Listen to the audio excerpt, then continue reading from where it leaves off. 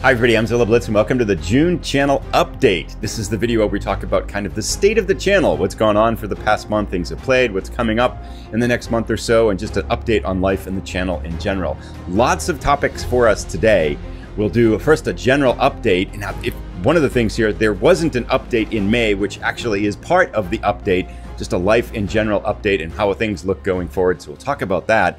Shelf of Shame Challenge update as well. The news is somewhat dire, but let's not give up yet, and let's not get ahead of ourselves. We'll talk about that when we get there. I'll talk about what I've been playing over the past couple months, what new things have arrived in the house. We'll talk about that as well, a Patreon update, and then special topic for today, your first war game. Kind of mentioned what mine was, and that was part of the entry into the contest, one of the drawings for this month. And a bunch of people had some fascinating answers. So I want to spend a little bit of time talking about that as we go forward. Then as we get to the end of the video, we have a special giveaway today. Hermann Luttmann, the famous designer, has graciously donated a signed copy of the Plum Island Horror. So if you want to know how to enter into the contest for that drawing, details are at the end of the video. Be sure to check that out. And we'll be giving away the $50 gift certificate to Noble Knight Games. We'll be doing that drawing at the end of this video for everybody that entered into the upcoming Wargamings one. Noble Knight Games is a sponsor of the channel, and today they just started a massive 2-for-1 sale. So buy 2 games and get 1 free. If you haven't checked it out yet, links are down below. They have war games, board games, new and used, all kinds of gaming supplies, miniatures, and all that kind of stuff. They ship internationally as well. They've been a channel sponsor now for about 6 months. I've been extraordinarily happy with all their service for my own personal orders over the past 2-3 years and stuff. So I'm glad that they're a channel sponsor. And by all means, if you're looking for something new, this would be a good time to check it out with their 2-for-1 sale. If you do use one of the links down below, it does help out the channel a small bit. And thank you to everybody who has been doing that. So with all those things being said, let's jump in and get started. Let's start out with our general channel update. So this is the segment where we just talk about like, how's the channel been doing and how is energy for the channel been going and things like that. April and May, let's be frank, were brutal. I'll talk about that in a moment, but the number of videos produced in May was 3. That's the lowest month I've had since I started creating wargaming videos about 3 years ago. April wasn't much better, it was 5. Usually I have anywhere from 10 to 15 videos a month focused on wargaming, so it was a fraction of the output of the months before that. The reason, real life, that pesky little thing called real life, invaded with a furor in April and May. In general, my work schedule gets really busy in May. I shifted roles last fall to a brand new role with our organization. And it was the combination of the shift in the role, some big projects that came in addition to the kind of this end of our season push, if you would, that just led to real work surging to a level that I've never had it happen before. So it's like working till like 11 o'clock on weekdays and then working on weekends and stuff like that. It didn't leave time for gaming. And one of the reasons why I actually like my job is because it's generally very, very balanced. This is the most it's been out of balance probably for a decade or so. So this is, I think, a very rare circumstance. And I've kind of worked to restructure things there that I think are going to make it be more even keel going forward. So I'm really optimistic that in general, this was a good thing to go through because it kind of forced to fix some situations there that I think are really going to be in much better condition going forward. So long story short, April and May were pretty brutal. Numbers are down on the channel because if you don't put videos, people don't watch them. So that's to be expected. But I'm excited about going forward. June already has had, I think, 6 videos up, looking like there'll be like 10 to 12 videos out for June. I've got time, I've got energy, and I couldn't be more excited to be back. One of the nice benefits of kind of being forced to be away from both board gaming in general and having the time to create videos is that it kind of gave a little bit of a break to it as well. And one of the realizations there is how much I enjoy it. So when you can't do it at all, it's kind of like, oh my gosh, I'm just really looking forward to getting back and playing games and creating videos and things like that. So it feels good to be back now, and going forward, it's looking like it's going to be pretty steady as she goes, which is kind of the normal state of existence for me. So thank you to everybody who's been patient over the past month with the lower output, but I am excited for what's coming up and for things going forward too. So it feels good to be back. Alrighty, so it's time for a super geeky update to the Shelf of Shame Challenge. This is a little bit embarrassing. It's been 2 months and nothing's moved. If you're not familiar with the Shelf of Shame Challenge update is, I had planned to play 10 games, 1 game a month over the last 11 months in 2024. Got off to a roaring start with the Most Fearful Sacrifice played, and then PAX Premier, as you can see just by my head over here, they're marked blue, yes. The goal for, what was it, April was to play Enemy Action Ardennes, but yeah, that with the whole life spiraling out of control, not much happened there. So the question is what's going to go forward? I'm determined to play as many of these as I can. I do want to start moving forward, but I think I'm going to switch to Undaunted Normandy because it's halfway through June now, and I haven't started anything. And Undaunted Normandy, as I look at this list, is the easiest game to learn and play out of all the games that are here. So I think my goal for the rest of June is to get Undaunted Normandy to the table and play that one.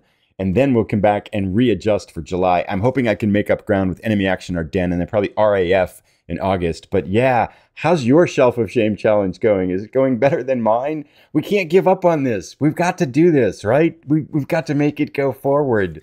So shifting from things that I've not done, let's shift to this segment of the channel update, which what I've been playing over the past couple months. Now, even though life was really busy and I thought, wow, I really haven't played much, there's actually enough to talk about in here. So it wasn't all dire, no gaming news.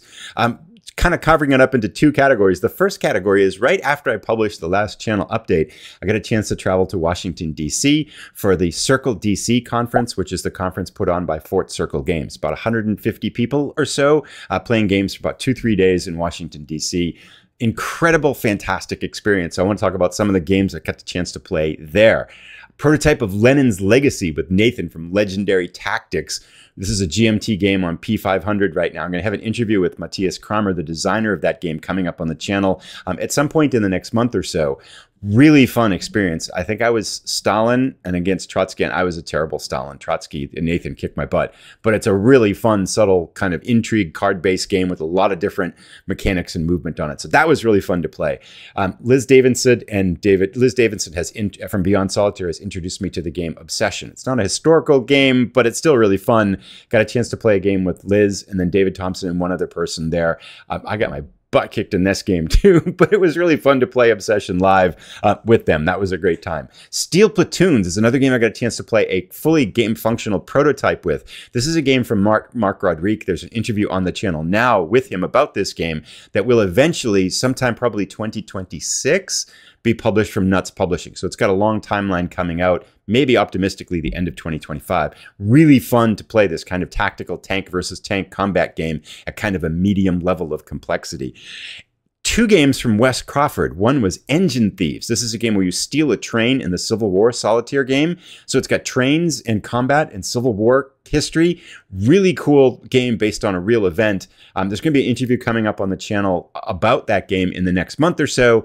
That was really fun. And another game from Wes Crawford, The Hunt for J.W. Booth, where you're hunting down Booth after he's assassinated Lincoln, and you're trying to chase him down in Washington, D.C. and figure out where he went. So kind of mystery sleuthing, historical gaming kind of element to that one as well. Guest of Robin Hood. This is the first game I played at the conference. 2-player, very much coinish type game. If you've hesitated away from playing coin games, and to kind of context, coin games are GMT's games called counterinsurgency games, usually 4-player games set in some sort of historical context where you're trying to influence governments and topple governments and things like that.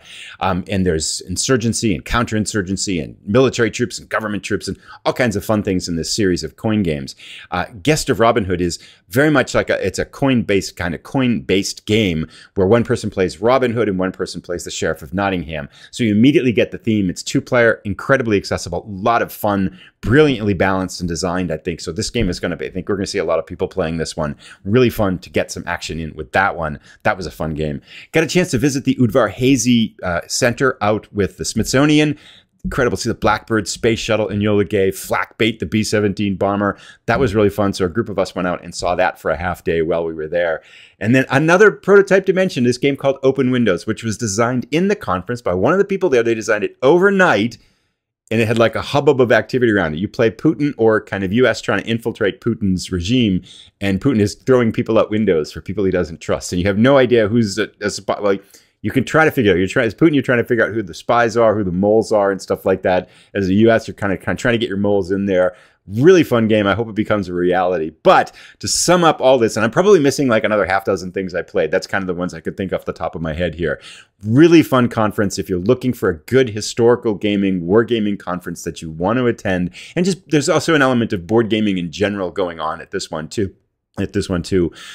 Can't recommend this one more highly. It's incredibly fun. You should come next year when they do it. Hopefully they do it again next year, but you should definitely come. It was a great event, and I'm going to thank you very much for Fort Circle Games for putting it together and having us all there. That was just an incredible experience. Can't recommend it more highly. And then after I came back from Fort Circle Games, CircleDC hit that really busy stretch of work. It was kind of crazy, but I was actually looking over things. I did get in some games, which was surprising. I always have like a game or two a month I play of the Shores of Tripoli. So I had a couple of those going. And then, I've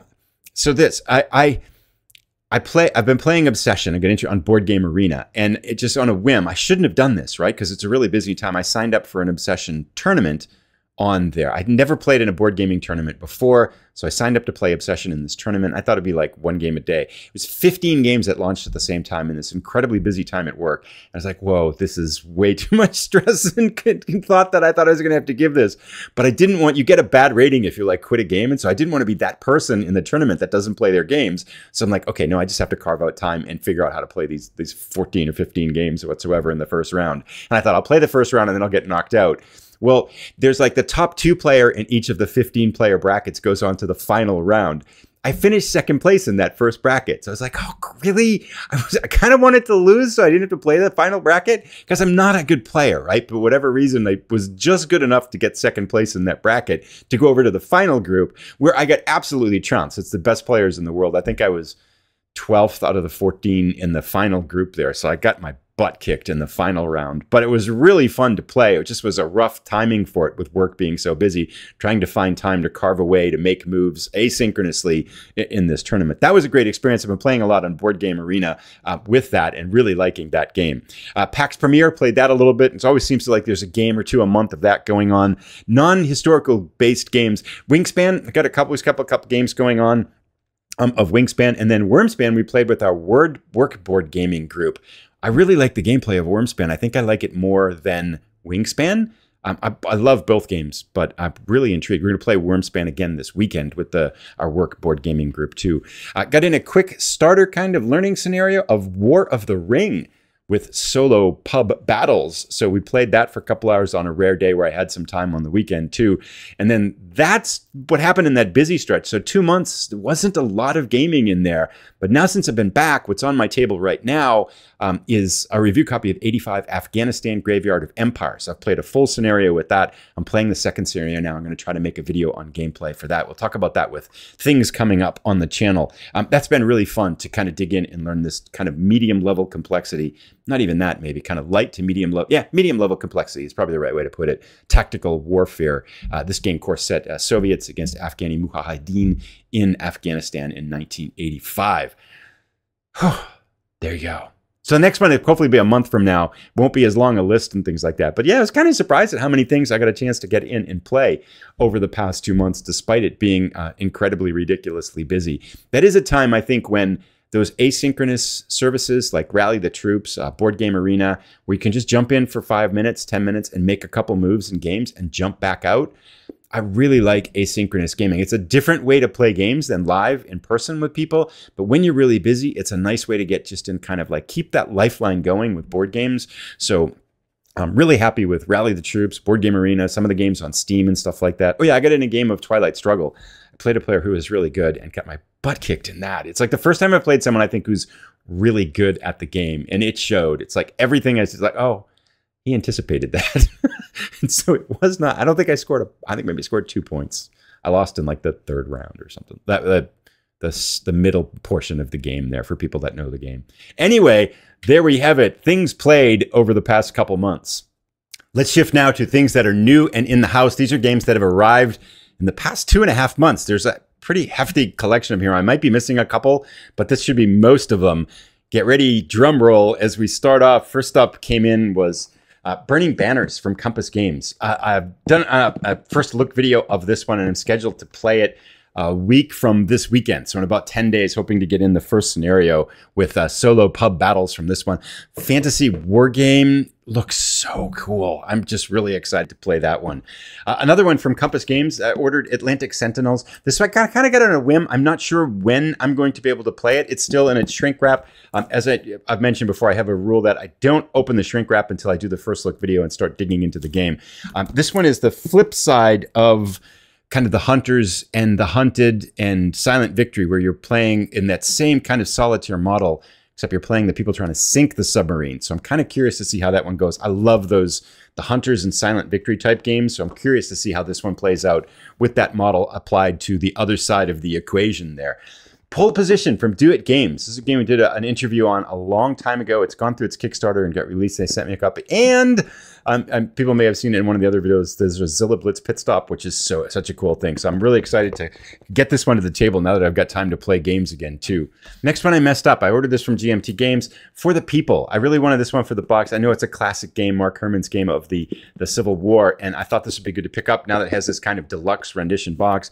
But look what I did. I'm such a dummy. I didn't order two of them, but they have one version that's just the box and the mounted map. I think that's if you have the other version of the game and just wanted the mounted map. But this game comes with the mounted map and the big box. So I don't know what I'm going to do with this. It's kind of, maybe I'll have two maps, but I'm not sure quite. Yeah, I'm kind of an idiot like that sometimes. But anyway, For the People, Civil War game. Looking forward to that one. Strategic level game. A review copy of Mag 23. Now this is I'm going to show this one on the channel. This is from Historic Wings. They have the book games that they sell on Amazon and they're print and play, right? So the book is this piece right here. And usually have to print out your own components. But now they have an arrangement with Blue Panther Games where you can buy the counters and the maps and all the player aids and they come in a box. So you have to get the book and the box, but they've sent along a copy of Mag 23, which is the one about Guadalcanal. This will be coming to the channel somewhat soon in terms of some gameplay and kind of taking a review look at this. So I'm excited to dig into this one. I've looked at Tally-Ho before, but it was the print and play version, and my print and play skills are pretty rudimentary to it usually doesn't happen. So I'm kind of excited that I don't have to print out the pieces and get a chance to play this one. So looking forward to that. Not done yet. Operation Barclay. There's a video up about this on the channel. This is a prototype about the deception around Operation Husky in World War II. Two-player card-based game, war-themed with kind of poker-esque type of card play. A lot going on here. It's a really clever two-player game with some subtle thinking tactics required to win. So I've enjoyed playing this one. That's when I should have mentioned that I played, because I played it. So, oops, forgot that. It should have been in the other part of the video, too. Invasion Malta arrived from Legion Wargames. I just did a first look video of this one. I'd say a moderate to high level complexity look at Invasion Malta, and it includes Invasion Laros in it. There is a first look video up on the channel about this one. If you're looking for a in-depth look at landings in World War II, because it's got air, sea, land, everything in here, it's a really in-depth look at Invasion Malta. Very cool. Two games in from Vuka Traces of Hubris. There's a first look video up on the channel for this one now too, and I hope to get some gameplay up for this one soon. This is Traces of War's brother game, I guess it would be, using a similar but not identical system. So I think a very accessible World War II war game on the Eastern Front by Tetsuya Nakamura. I'm looking for it. I've learned that one. I'm learning as soon as my table's cleared. I hope to get this one to the table and be able to play some of it. And then also from Vuka Sims, I've just started to explore this one now, is Brian Asklev's 1812 about Napoleon's fateful march to Moscow, where basically everybody died. So this is a two-player, lots of hidden deception, hidden elements to this and blocks and cards and things like that. It's not a solitaire game by any means, but it looks like it's going to be a really fun two-player game. So I've just started to learn this one now. And there's one last batch of things in the house to talk about related to a potentially upcoming project. So the second game I played coming back to Wargaming was Sherman Leader. And I've got, I think, 3 or 4 of the Leader games now. But I was thinking about, would it be cool to answer the question, like, what's my favorite leader game in that leader category games from Danvers and Games, right? And I was missing like 3 or 4 of them. So I thought, well, let's see what Noble Knight Games has. So I was able to use some of the store credit from people that have used the links to buy games from Noble Knight Games to pick up some of the leader games and try to fill out that collection a little bit. So when they had their big sale like a month and a half ago, I added to that collection with Corsair Leader. So that one's in the house. Be able to look at that one. And then Phantom Leader, to be able to look at that one. And then lastly, the third and final game here, Apache Thunderbolt Apache Leader. So this pretty much fills out that leader connection, which makes me think it might be time to start digging into that that long-term project of exploring the leader games and which one's my favorite leader game. Now, again, I don't know when that's going to happen. I've got to get caught up on a few projects first, but it's kind of a long-term thing. So thank you to everybody who has ordered stuff through those links for Noble Knight, because that's what that went to down below. Whew, that's a lot of stuff. That's like 2.5 months worth of stuff to be here. So it's not this is a intended monthly update, but that was 2.5 months worth of stuff in there. So I'm excited to play a lot of these. I've already started in on a few of them too. There's one more too that I wanted to mention. I forgot. 85 Afghanistan Graveyard of Empires is in the house, and it's actually on the table. That's why I'm not showing it. I could get the box, but anyway, it's there and on the table. That's in from Flying Pig Games, and that's the one I'm exploring right now. So we'll talk about that one a little bit more in the next segment. A regular part of the channel updates is to express gratitude towards the Patreon supporters of the channel, and this is no exception. This one in particular, I'm very grateful for people that have been patient with me over the past couple months, which have been so busy, because I know the idea behind Patreon is support channels to help people make content. And then over the past couple of months, there really hasn't been much content to show for that support. So I apologize again for that rough 2 months. And I'm very grateful for the Patreon members that have stuck with me over the past couple months, as it's been a busy, busy time. I'd like to also thank the new Patreon members, DM Tim, then Thomas Mink, Donald Novar, and Eric Neff, all joining in the past time span there. Thank you so much for your support and welcome aboard. A couple of related announcements to that. I'm very excited to say that I have been eyeing this improvement. So this is a Yeti microphone right now. It's a very good mid-level microphone. If you're kind of starting out, it definitely improves the sound and stuff like that. But one thing that I've been eyeing for the longest time is this baby. It's a Shure SM7B microphone. It's kind of the industry standard for voice in terms of these types of settings and blogging and stuff like that, and creating YouTube videos. It was an expensive microphone. I've been looking at it for the longest time, and finally it was like, okay, there's enough money in the Patreon account, so I was able to get that. So this will be the last episode probably with this beloved Yeti, which has served well, but I'm looking forward to the sound upgrade with the Shure microphone. So thank you. That's what the Patreon fund was going to. The other thing I'd mentioned in the last update was potentially creating a Discord for Patreon. I'm going to do that. That'll probably happen in about a month. So I've got it scheduled out. There's a little bit of travel I've got in July, and I don't want to start it and then be gone for like 5 or 6 days and not be able to respond to people. So I'm going to wait until I get back from that, and then I'm going to start the Discord channel for Patreon supporters. So I'm looking forward to that. That should be fun too, again, because Patreon is not really a platform that I think people check for communication. So it's hard to kind of have conversation there. And I think just so many people are on Discord that I want to be able to do that with Patreon members too. So that'll be coming up at the end of July. Should be in place probably around the next time of this update or so. So a quick reprieve from talking about channel update stuff to talk about what came up in the last upcoming Wargamings video. I mentioned that my first Wargame that I ever played was Midway. It was a gift from my brother, and I played it till it kind of fell apart. And so the question to enter the drawing for this month was, what was your first war game? I was absolutely flabbergasted by the responses. There were some themes that I want to talk about that I think are kind of interesting. First up, I was amazed how many people had first wargaming experiences that were Avalon Hill games from like the 1960s and 1970s. There's so many people that posted things like D-Day, Gettysburg, and stuff like that.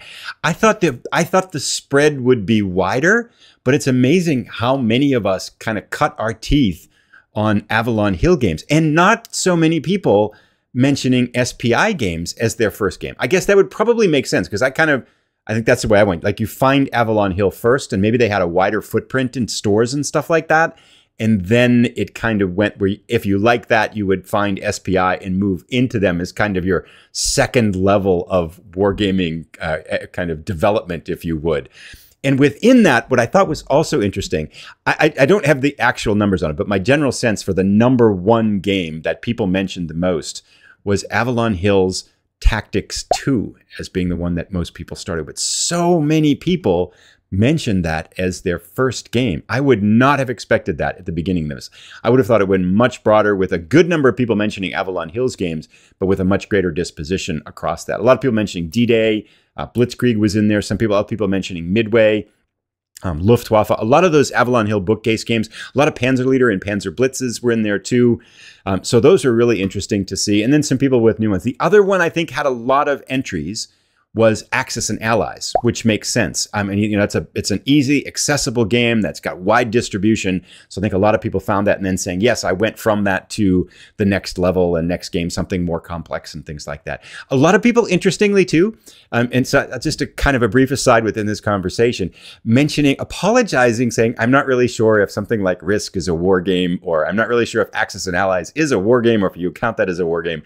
Just to be sure, there is the whole what is a war game debate, conversation, argument, kind of grouping chaos that's out there.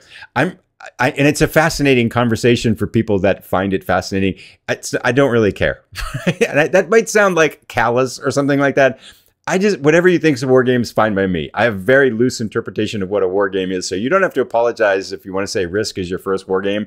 That's all cool and well. It's a game. It's about war. Okay, that works for me. So no judgment here. It's all good. It's all one big happy family. Let's make wargaming and historical gaming as big as we possibly can and have a good time with it. So yeah, for all the people that felt like they had to apologize for Risk or Axis and Allies, it's all good. You're welcome to the party here. This is for everybody. So yeah, come on in and don't worry about things like that. And a bunch of people did have Risk down as there. And I remember too, that actually was probably before Midway for me. We had some amazing family battles with Risk. I particularly liked it too when they had the expanded kind of revised rules that came out much later, and they kind of balanced out some of the card deck play and the sets play and stuff like that. A lot of cool options that made it less swingy based on who got the killer set of cards and had 700 armies to wipe out everybody on the map and stuff. But I want to also talk for a moment too about some of the eye-opening entries, because there's one entry in particular that I think deserves almost like a Congressional Medal of Honor. So about 5 or 6 people mentioned Avalon Hill's Rise and Fall of the Third Reich as their first game. Okay. I'm like, really? That's such a complex game. How would you survive that as your first war game? That's amazing. So kudos to everybody that started with that. And I'd put in the same category, a lot of people mentioned they started with Squad Leader or Advanced Squad Leader. And I assume in the cases like that, they're probably getting taught or helped into the game by other people. But still, that's just such a crazy, amazing start with wargaming, to start with something that complex. But here is the ultimate winner of this blew my mind for first war games. Okay. Zooks 1962 said this. Great information. Thanks. First war game I played was World in Flames 3rd edition. Yes, I dove into the deep end right off the bat. You think? So if you don't know World in Flames, it's a monster game with thousands of pieces that takes hours and hours to play. It's on my bucket list to make a video about War in Flames and play through the whole thing. I don't know when I'll ever get to it. I'm going to have to retire first. But as your first war game, World in Flames, that's like Congressional Medal of Honor stuff. That was just so, I couldn't stop laughing and thinking about that for the whole day. It's like, imagine that for your very first war game, and you open it up and there are just thousands of pieces. So kudos to Zooks 1962, who started off in our hobby with the absolutely most audacious first game I can think of, World in Flames 3rd edition. Congratulations. So yeah, thank you to everybody who posted on that. We're going to draw very soon to pick the winner of this too. Lots of entries. Sorry for it took me a while to reply to them. There are a lot of entries, so it took me a while to reply to people's comments and things like that. But fun conversation. If you have other thoughts on your first war game and things like that, I'd be curious to hear them and things. So it was really fun for me to read people's comments. And before we do our drawings, before we go to our final segment for our drawings, I just want to kind of talk a little bit about what's coming up on the channel in the next month or so. There's a laundry list of things to play through and create videos for. So this is in no particular order, but things that are coming up on the channel sometime in the next couple months. There's a kind of a backlog of things to play through. On the PC side, the Wargame Design Studio Panzer Battles of North Africa. I want to play a scenario and bring that to the channel. By the way, Wargame Design Studio is having a 20% off sale on orders more than $200. They very rarely have sales across their catalog. So if you like their systems, this would be a good time to check them out. I'll put a link down below to that. We Are Coming Nineveh from Nuts Publishing. It's been on my learning table for a while. It got stuck in that segment of not being able to play games, but that should be coming to the channel in terms of a playthrough of that. 1812, I'm going to show that one. Gameplay will come. I'm not quite sure when, but I'm going to get a first look up on that one. Orange Shall Overcome. That will be coming up to the channel. Mag 23. 85 Great Year of Empires will be one of the sooner than later ones. 8th Air Force was the winner of the vote from Fortress Games, so there'll be a playthrough of that. Onus Trianus coming up. And those are kind of the near-run future look at what's coming to the channel in terms of gameplay stuff. Some interviews coming up on the channel, a couple with Volko Runke, Wes Crawford, as I mentioned earlier on, and Matthias Kramer has done one. More of those coming as we go forward, too. And then other stuff as it kind of unfolds. So a lot of stuff in the list of games, kind of looking at it now in the list of games to play and create videos for, to hopefully look forward to in the upcoming month here of June, and then into July as we get into the summer. And so now let's shift to the last couple things where we give things away on the channel. We've got two things to do. The first up is to give a kind of guidance on how you can enter into the giveaway for the Hermann Luttmann signed copy of the Plum Island Horror. So thank you again to Hermann for donating this to the channel and for us to be able to give away. There is a link to a Google survey down below that has some really easy questions about some of the games that Hermann has designed. So to enter into the contest, and I should say, apologies up front, this is only a contest for lower 48 United States. So sorry for our international viewers, but it's restricted to the lower 48 continental United States.